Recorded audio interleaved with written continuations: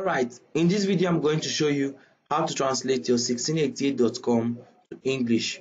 Whether you're using a mobile browser or a phone browser, make sure you use Chrome mobile browser. If you're working on your desktop or your laptop, make sure you use Chrome browser.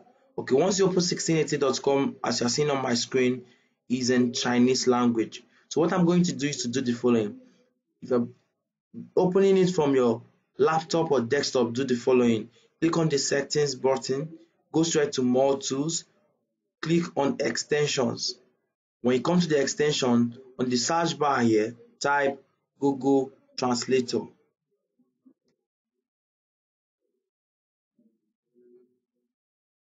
You will see Google Translator pop up here in the search box. I already have it installed on my Chrome browser. So if it's not installed, you will see an installation button here. Click on it, install and activate it.